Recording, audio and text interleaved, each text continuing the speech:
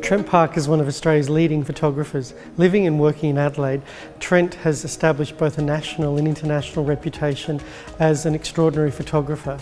The Trent Parke exhibition, The Black Rose, really documents 7 years of work where Trent traces his steps through his own life. In doing so, relates to our own experiences. The death of his mother was a motivating factor in putting this exhibition together. This exhibition of nearly 700 photographs is an exhibition that immerses your emotions. So you won't see postage stamp photographs on the wall, you'll be surrounded by photographs. It's about emotions and the theatre of life.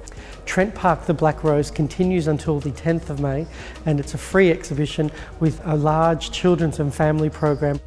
To stay connected with the art gallery, join our e-news at artgallery.sa.gov.au or follow us on Instagram, Twitter or Facebook.